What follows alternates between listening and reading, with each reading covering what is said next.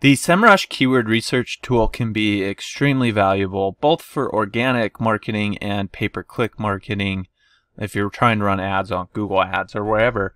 So let's take a look at how to do some basic keyword research and analyze the different keywords in different niches. So for this example, we're going to be using keto diet, and if you don't already have a SEMrush account, I'll leave a link down below where you can get signed up for a free trial and use all these different features I'm going to show you.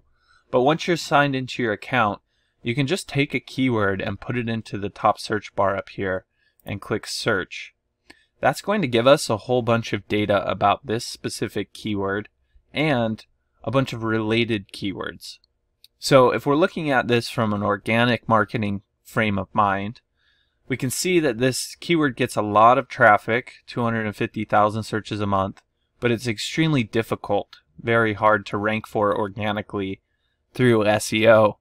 And that's going to be because it's a very broad term. There's a lot of big websites ranking for that term, meaning authoritative websites. And so it's going to be a little bit difficult to rank for that organically. But it might be a good keyword for us to run Google Ads on. We can see that the cost per click is only 84 cents, which is relatively low.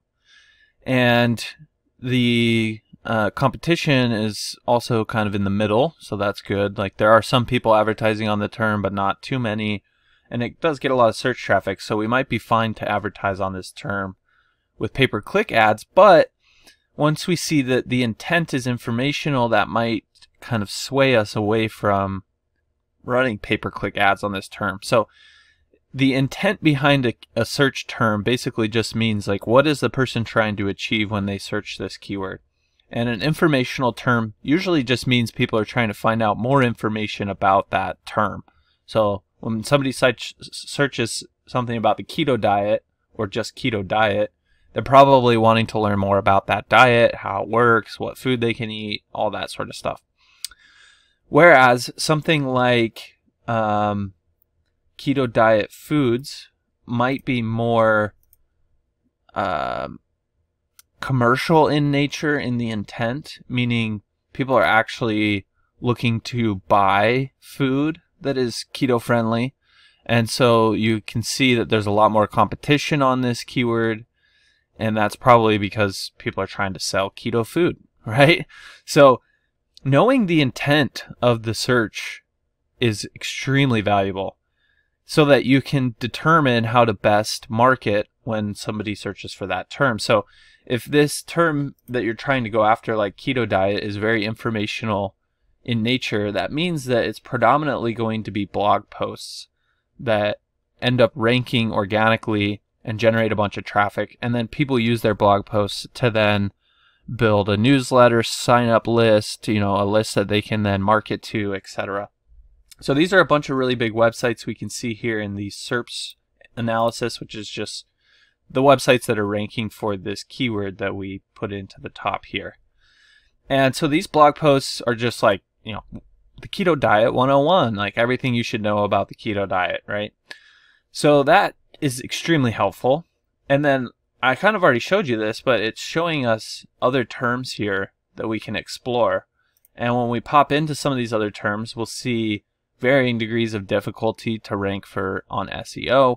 We'll see varying intent for the terms that people are searching and search volume, etc., etc., and even the pages that are ranking here. Now, this is kind of both informational and commercial in nature because we do see quite a few blog posts in here as well. But we're probably also going to see, like, specifically in the ads, we would see people trying to sell keto food, right? And if we're trying to rank for terms organically, we can come back to this main topic here. We can click to view all the different keywords that somebody would search for in relation to keto diet. And we can start picking these apart and filtering them down to keywords that we might want to target. And to do that, we could say, like, all right, we want anything that has, like at least a decent search volume. Let's go from like 100 to 100,000. So that will give us stuff that actually has search volume, right? And then we can go with keywords that are going to be in a difficulty level that we can actually rank for, which is probably going to be like 0 to 40, somewhere in there.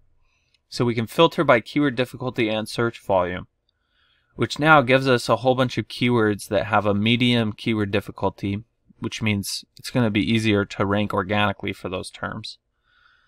And also, these keywords are going to have some degree of search volume, right? We could then export that list of keywords, download the Excel file, and go through and analyze those 165 keywords and figure out exactly which ones we want to rank for. See if they're intentional in search intent, or excuse me, informational in their intent. If they are, we can write some blog posts about them. If they're more commercial intent, we can write maybe a sales page / blog post, right?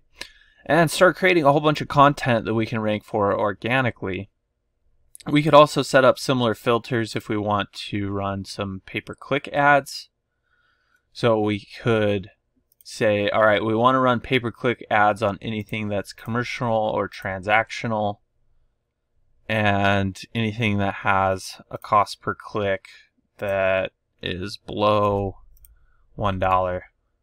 And here we go. Now we have a whole bunch of keywords that are commercial intent or transactional intent that we could try advertising on pay-per-click ads. So that would be like Google ads, even Microsoft ads is similar. And see if we can start getting some sales coming in from there. So depending on what type of advertising you're trying to do, you can analyze what's going to be the best approach, figure out what the best keywords are, export those, and just start going after the advertising for those. So I hope you found this helpful. If there's anything you did have questions about in terms of SEMrush Keyword Research or anything of that nature, don't hesitate to reach out. You can just drop your questions in the comments section down below, and I'll be sure to get back to them there. If you're like most new business owners, you're probably struggling to get your online presence established, let alone get it to the point where it's bringing you a consistent flow of customers, right? So that's why I created this free course where I actually walk you step by step through the whole process of setting up your online presence. This is the same process we've been using for our clients for over a decade at one of my agencies.